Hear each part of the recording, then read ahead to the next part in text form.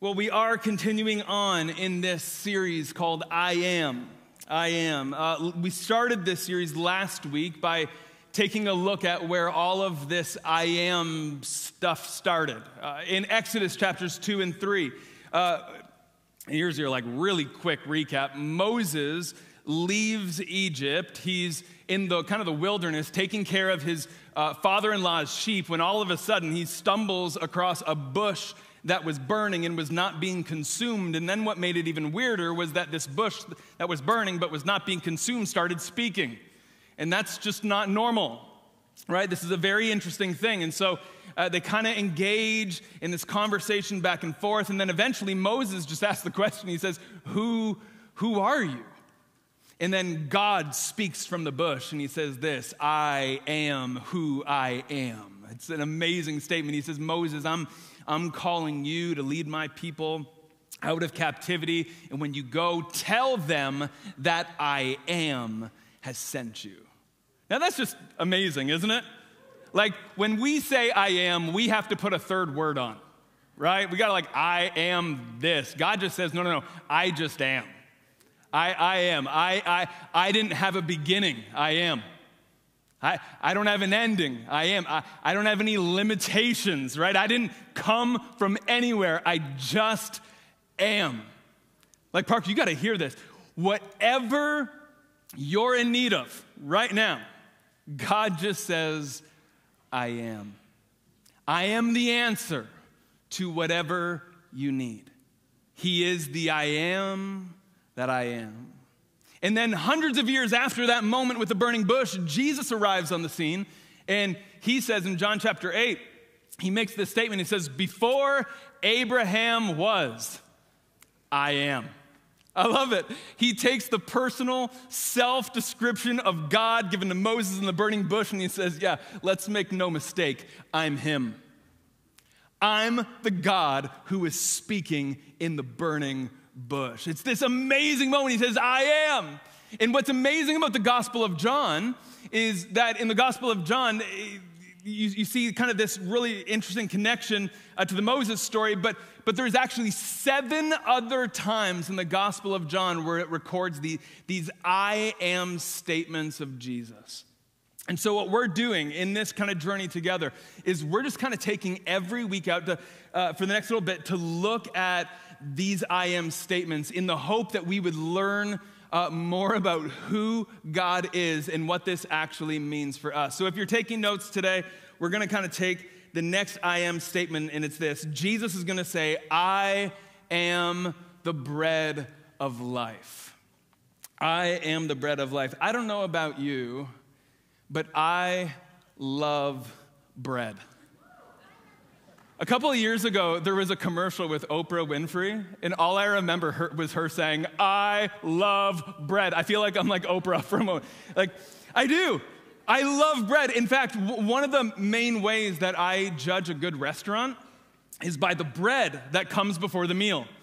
If you can get just a fresh, warm bread, it's just a little bit of heaven, right? But if the bread comes cold, stale, hard, if it's too dense, I'm very particular with my bread. It's just not for me. Right now, and I should get I hope someone's listening, but Spago's, best bread. I'm just calling it what it is. It's always fresh, and they have these little garlic cloves that are cooked, and you could spread it on the bread like butter. Bread. It's good. It's good. And what's interesting about bread is also it's just one of those things that almost all people groups in the world have in common. We make it in different ways, but it's just all around the world we eat bread. Well, this morning, Jesus is going to make the claim not that he's just bread. The claim that he's going to make is that he is the bread of life. The claim is this, that he is the better bread. He is the best bread that we will ever have. Why don't you turn with me in your Bibles this morning to John chapter 6. John chapter 6. As you're turning there, what I want to do is I want to kind of set up the context, because we have to understand why Jesus ended up making this statement that he is the bread of life. Well, earlier in John 6, okay, so we're not going to read this today, but what happens before the story that we're going to read, Jesus pulls off one of his most famous miracles, and that was the feeding of the 5,000. Now, most scholars agree that the group wasn't actually 5,000. This number probably only included a count of the men. So if you throw women and children into that, this could be anywhere 10, 15, possibly 20,000 people. It's like a small town. And what Jesus does is he takes a little boy's snack pack lunch. He got a little bit of fish, a little bit of bread. He blesses it, and it multiplies over and over and over again, so much so that every single person had like a fish sandwich. Like, I'm not kidding. Like, it was spectacular. And John's gospel says that right after he performed this miracle, it says that the people who received it, that they started realizing how they could leverage Jesus' power to their advantage. And what they wanted to do was they wanted to force him to be king, not ask him. They wanted to force him to be king. Well, Jesus, knowing the thoughts and intentions of their hearts, he leaves. He goes, spends some alone time with the Father, then he crosses the Sea of Galilee with the disciples. While on the Sea of Galilee, he walks on water, calms a storm, just like Jesus does. And then they arrive at the other side of the lake. This is where we pick up the story. Verse 24 of chapter 6. It says, once the crowd realized that neither Jesus nor his disciples were there, they got into the boats and went to Capernaum in search of Jesus. So to be clear, this is the crowd that just received the miracle of the feeding of the 5, 10, 15, 20,000, okay? So it says they're now in search for him. Verse 25, when they found him on the other side of the lake, they asked him, Rabbi, when did you get here? Jesus answered, very truly, I tell you, you're looking for me, not because you saw the signs I performed, but because you ate the loaves and had your fill. Do not work for food that spoils, but for food that endures to eternal life, which the Son of Man will give you. Okay. I love this, so good. Jesus here turns to the crowd and he says, okay, let's not play any games. I know why you're here. And he says, you're not here because of who I am. You're not here because you think that I'm the savior of the world. You're here because you had a fish sandwich yesterday, you liked it, and now you want seconds. And right here, what Jesus does is he starts to reveal the motive of their heart, and it's this, that they want the things of God, but not God himself.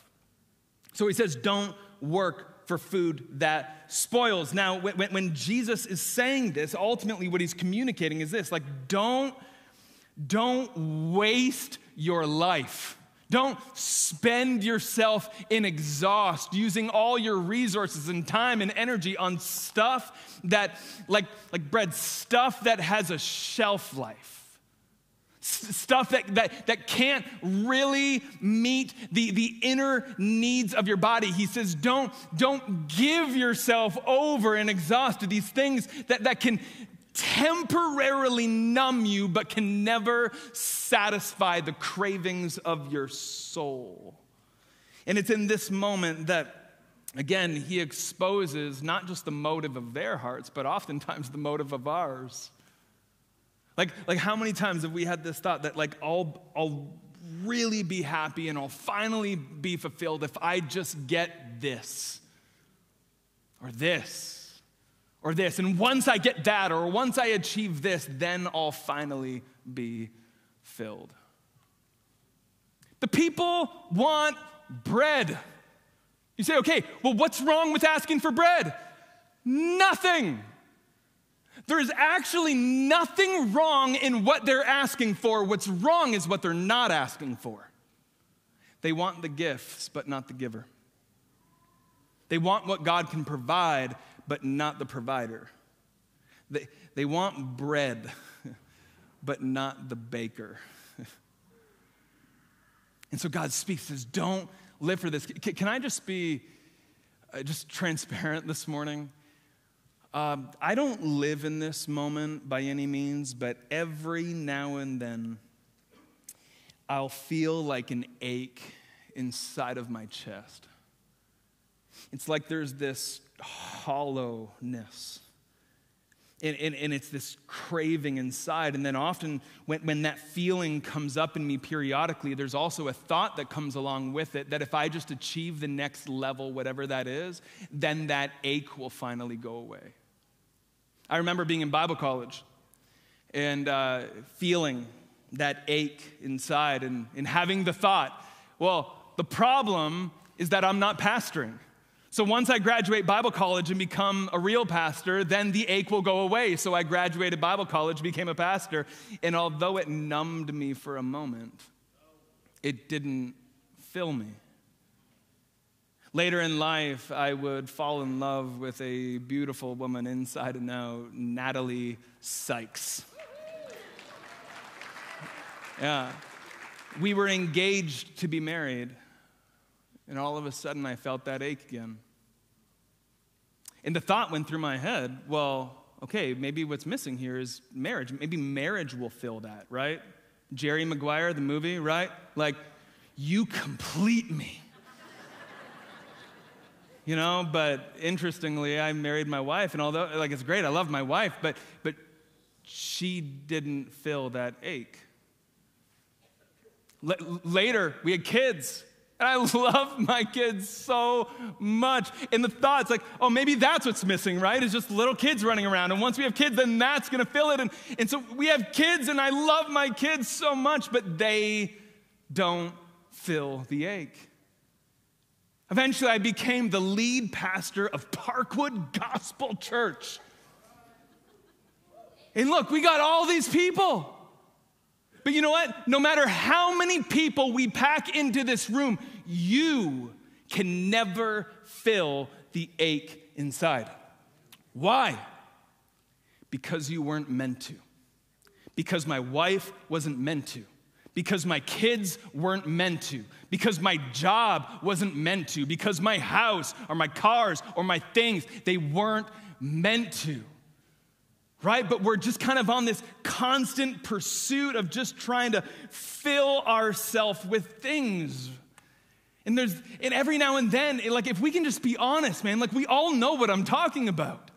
We all have that moment where it's like, there's this emptiness, and it's like, okay, well, what do we do? So we just start chasing after something, anything that will try to fill that inside of us. And at best, what it does is it numbs us for a moment, but it can never satisfy the true longings and desires of our heart. So Jesus just says, man, don't labor for food that spoils. Like, can I just ask, what's your bread this morning? What's your fish sandwich? What's that thing that right now you're desiring from Jesus, and you believe that if he gave that to you, then you would be finally happy and fulfilled? What's your bread? Jesus says, don't labor. Don't spend yourself in exhaust over stuff that cannot satisfy the longings of your soul. He says, labor for the eternal. Okay, so how do we do that? Well, let's keep reading. Go back with me into the text. We're going to go to verse 30. So Jesus, again, go back into the story. Jesus is engaged with these people who've tracked him down on the other side of the lake. And it says this. So they asked him, what sign then will you give that we may see it and believe you? What will you do? You ever let me just hit the pause button. Time out. What a ridiculous question. Think about it. These are the people that just ate the miraculous fish and loaves. Moments later, Jesus, what are you going to do? You know, every now and then it's interesting. I'll hear people say, well, you know what? If only God would show himself to me like he did to the people in the Bible, then I would believe. Can I tell you? Probably not. Honestly, you know what happens a lot in the Bible is God reveals himself in just moments later. What are you going to do, Jesus? Miracles are great and they point to God's glory, but even a miracle in and of itself doesn't satisfy for the long haul. It doesn't fill for the long haul. It leaves us craving more. They come to Jesus. Jesus, what are you going to do? And watch this. I love verse 31. It says, our ancestors ate the manna in the wilderness. As it is written, he gave them bread from heaven to eat. Jesus said to them, very truly, I tell you, it was not Moses who's given you the bread from heaven, but it was my Father who gives you the true bread from heaven. For the bread of God is the bread that comes down from heaven and gives life to the world. All right, so you got to see this. The people start engaging Jesus around a story that happened long ago in the wilderness. So when the Israelites were led out of Egypt, and one of the miracles that God performed was he provided them with a bread that was called manna that arrived every single morning. And the imagery is that it came from heaven. It was a beautiful picture. And so the people say, well, Moses made it rain bread. What are you going to do? So I love Jesus. He's like, okay, let me just set the record straight. First of all, Moses didn't make it rain anything. Okay? God did.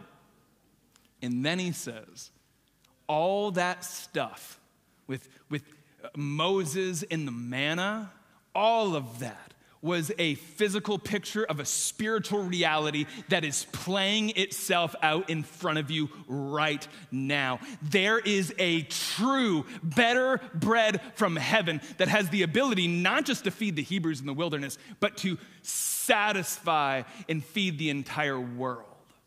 It's a beautiful picture. So watch this, verse 34. Sir, they said, always give us this bread, because that is the right answer. I love this, verse 35. Then Jesus declared, I am the bread of life. Whoever comes to me will never go hungry, and whoever believes in me will never be thirsty. Jesus says, I am the bread of life.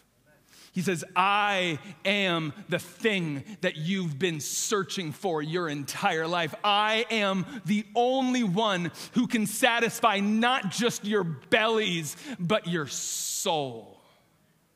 He says, I am the bread of life. And as he says this, he's basically saying, I am an endless supply of everything you will ever need. You know what's interesting, and I just want to be very clear on this. The invitation here that Jesus is making is not, hey, come to me once, worship me once, pray to me once, and if you just come, you'll never hunger again. That's not the picture. The picture here is this, that basically Jesus is saying, I am a 24/7 buffet of the best, nutritious, delicious food you will ever taste. The invitation is not come once. The invitation is I'm here always for whatever you need. Years ago, we were sending missions teams to India, and we did 5 years. I went on the first 3, but the very first trip that we went on, we had a hookup from somebody in the church where we could get flights on Emirates Airlines for the same price of what other people would be paying for like Air India. Now, Emirates is just a really nice airline, so we had this hookup, so we're like, all right, I'll fly on Emirates, that's great. So we took our team, we're flying out of Pearson International Airport in Toronto, and we showed up at the gate. We're the first people at the gate, and they told us, sir, we overbooked your flight. So they said, what we actually want to do is we want to upgrade your entire team to the first class, kind of business class section of the plane because it's easier for us to sell the economy seats. Now, several of you probably in the room sacrificed dearly financially for us to go. So I knew that. So I'm telling the team, hey, we're getting this upgrade. Nobody post any pictures, okay? We're going to the streets of India to help impoverished children. Nobody's posting first-class photos on Emirates Airlines, but we got this upgrade. And so what we didn't realize was this was like a double-decker plane. I've never been on one before. And so we were upgraded to the upper echelon, quite literally. Like we were up in the amazing, spacious, first-class, business class section, while all the peasants were on the bottom level in economy. And it was wild. Like, I've never experienced anything like it. Like, you don't just get a seat. You had your own cubby, where you had like a bed that just like reclined when you wanted it, multiple screens. There was a lounge that you could just go hang out in. Like, it was over the top. And then the flight attendants come by and they drop us off a menu. And it's a really good menu. And then they said, listen, we'll be here for the entire flight. You want anything off of this menu at any time, you tell us and we'll get it for you. I've never experienced that before, because I fly economy. Now, how many people here have ever flown economy? Okay? Yeah, you know how economy works? You eat when they tell you to eat. Okay? And you hope that you're at the front of the plane, because if you're at the back of the plane, well, the good stuff's sold out. So you get like the vegetarian option. Sorry to the vegetarians in the room.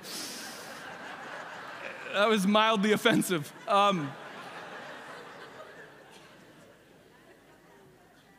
I know economy life, right? But this, when you're in the upper deck, when you're in the first class of Emirates, the business class area, when you have like your own bed to lay in a lounge to hang out in a personal flight attendant that will bring you whatever you want, whenever you, like honestly, you want to know what our problem is, Parkwood? Let me connect the dots for you. Our problem is that we have a hard time understanding, or we forget who Jesus is and what he's really offering. The invitation to Jesus is not to come to economy. When you get to eat, when you're told to eat, and hopefully it's good, you never really know. No. The invitation to Jesus is first class. The invitation to Jesus is you come and you eat whenever you want. Like, he is an endless supply. The invitation to Jesus, you gotta like see this in the imagery of the food. It's man, you can come for breakfast and second breakfast and brunch and lunch. And if you want a second lunch, that's fine. You can have dinner, pre-dinner, second dinner. And if you're still hungry, you can have a midnight snack, okay? This is what Jesus is saying. I am the bread of life. And whoever would just come to me, whoever would begin to eat from me, would you realize that he is this perfect, endless supply? Parkwood, you have to understand that our deepest craving is not for something, but for someone. Our deepest craving is not for the gifts, but for the giver. The Bible says that God has placed eternity in the hearts of man. You want to know what that means? Well, that one thing, that eternity has been placed inside of you, that is the sole reason why you will never be satisfied with just buying the stuff of this world or achieving comfort or getting to that next level in your employment. You will never be satisfied in that alone, because God didn't create you for that. He designed us and he created us in such a way that we will only ever be truly satisfied when we eat from him. So this is what he says. He says, I'm bread. He says, I know you're hungry.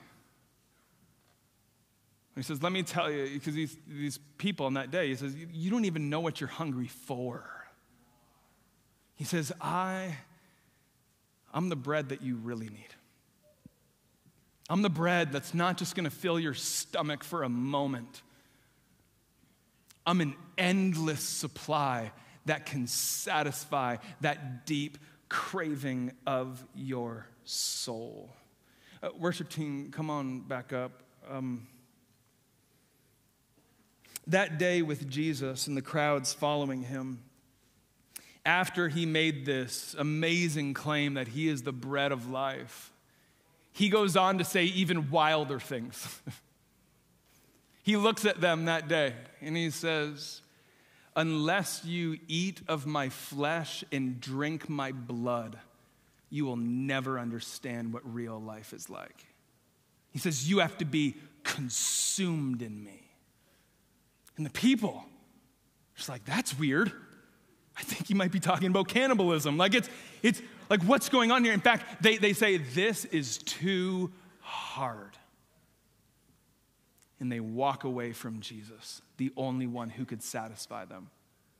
So Jesus, he turns to his disciples, the 12. They're the only ones left. And he asked them a question. He said, are you going to leave me too? Peter, right? It's always Peter. Peter perks up, and I'm sure that in this moment, he is just as confused as those people were about the whole drinking the blood thing. And, hopefully, Jesus, you can explain that one a little bit later. But he says this. He says, Jesus, where else are we going to go? He says, you alone hold the keys to eternity. Jesus, where else are we going to go? I remember it was 15 years ago when my dad died. I was in a conversation shortly after his death, and emotions were raw. And I made some sort of statement about Jesus. And somebody said to me, really, Danny? After everything that just happened right now, you're still going to hold on to Jesus. He's the one who could have saved him. He's the one who could have fixed this situation, and he didn't. And really, you're still going to hold on. And I just had this moment of clarity, and I remember responding and just saying, who else am I going to hold on to? I don't understand why this happened. I can't connect all the dots right now and make sense of everything, but he's still God. He's still God. You see, honestly, I think sometimes what we struggle with is we want everything to make sense up here in our minds before we're ready to give Jesus our hearts. We want everything like just intellectually. We just want to have it all make sense. And then if we can just make sense of all of it, then we'll give God our heart. Now listen, I'm not anti-intellectualism at all. The Bible says, study to show thyself approved unto the Lord. There's many good reasons intellectually why we believe that Jesus is who he said he was. But if we can just be honest, sometimes we're in a situation when it doesn't make sense. Sometimes we find ourselves going through something and we can't connect the dots, and we hold on, not because it makes sense, but we hold on because he's still God. And we know that his bread is better than the bread of the world. Peter says, where else are we going to go? You alone hold the keys to eternity. And we will stay with you as long as we can. Can we stand up across this room? The offer this morning is simple but profound. The offer, Jesus is saying, would you just come and eat? He said, I'm bread. I'm the better bread. I'm the best bread that you will ever have. I'm the type of bread that if you eat from, you will never hunger again. So keep coming back. keep coming back. I am an endless supply of everything you will ever need. Don't put your hope in people. Don't put your hope in jobs. Don't put your hope in vacations. Don't put your hope in anything. Put your hope in Christ. And in Christ alone, He is the only one who can fulfill you. All this other stuff, it's not bad. There's nothing bad with taking a vacation. There's nothing bad with getting a job. There's nothing bad with getting married or having kids at all. These are gifts from God. But any good thing, if we make that an ultimate thing, we've just created an idol. So Jesus says, just come to me. Just come to me and eat. And so, church, I just want to encourage us all around this room before we go. I want to encourage us as we sing this song, even in this moment right now, that we would go after the provider, not just what He provides. That we would go after the giver, not just the gifts. That we wouldn't just be chasing after what God can give us, but we would actually run to God Himself. He is the endless supply. He is the true blessing that we need.